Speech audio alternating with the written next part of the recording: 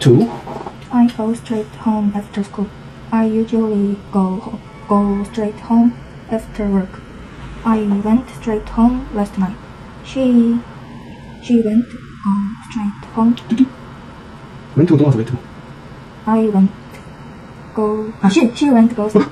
she went 왼쪽의 양령에서 벗어나야 되는데 큰일 났네. 왼쪽의 양령에서 언제 벗어나신대? She went straight home after drinking. 오케이. She is going straight home for dinner.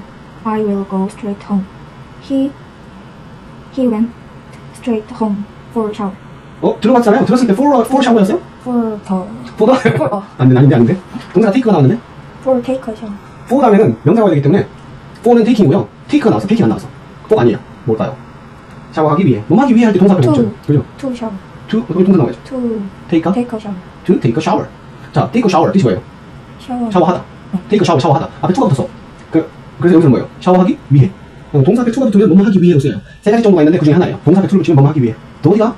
To have 떡볶이 먹으러 이런 말이에요. 너 왜 공부 열심히 해? To pass the exam 시험 통과하려고. 오케이? 아빠가 시험 잘 뭐 산다고 해서 to get a gift 선물 받으려고 이런 데 쓰는 게 동사.